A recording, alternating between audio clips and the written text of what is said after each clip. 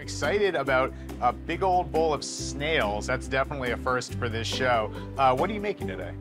I will make our restaurant's famous Luosifen today. I've heard about this dish, but these aren't the kind of snails that you see after like a big rainstorm. Yeah, this we call river snail in China. And so how do you get these ready for cooking? Before we cooking, we have to clean. We have to soak in water 3 days. We will clean at least 3 times, and then the water is clean. All right, well, a snail soup, I'm game. I want to try it. So you're going to cook these up before they go in the broth? Yes. Follow me back. All right, let's do it. I will show you. Okay. Oh, it's heavy here. It's a lot of snails. Okay, yes, and let me grab the wine and we'll start the snail soup. This wok is no joke. Yeah. There's so many ingredients that you're going to need for the soup as well. Yes. When the wine is nice and hot, we will put the oil. When they have a little bit smoke, I will put the green onion first. So second one, ginger. Add the garlic, star anise. This is cardamom, cinnamon stick, the bay leaf. Right now, I will put the sugar in there. Sugar, all right. Yeah. This is sour bamboo. Somebody think this sour bamboo is the famous smell. So how do you say? I mean, I can definitely pick up a little sour flavor there. All right. Put a sea salt. This is very famous in China. Yeah, something like a basil.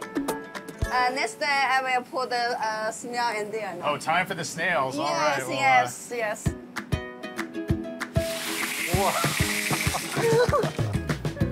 That is just a mountain of snails. All right. Right now, I need this. Of course. Yes.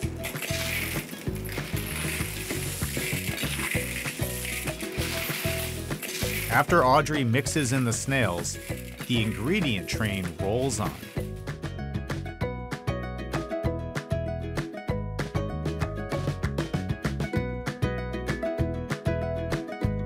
Now I think I understand why people make this out of a mix. Because there are so many steps and ingredients in this process. Yes.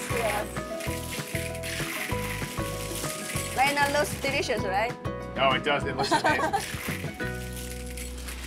After the snails are finished cooking, Audrey adds them to a pot which has beef and pork bones that have been simmering into a stock for over 8 hours.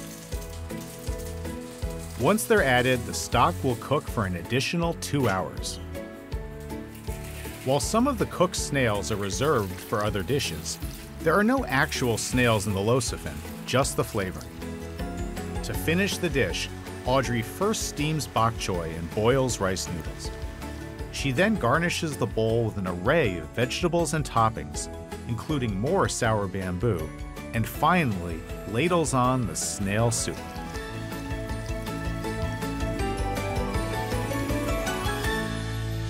All right, Audrey, I am so excited to try this Luosifen, a dish I've never had. I'm gonna start with the broth first. Okay. Just see if I can get some of that snail flavor. Yeah.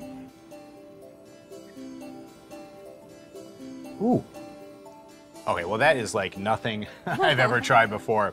That is completely new to me, that flavor, obviously with the snails, but there's a real complexity to it too, because you get a little sweetness, definitely a little bit of spiciness as well, and that sourness.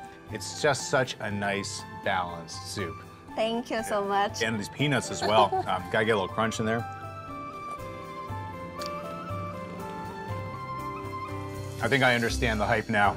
Okay. I know why this is spreading all through China. And of course, there's some noodles hidden down here as well, right? This is a very special noodle.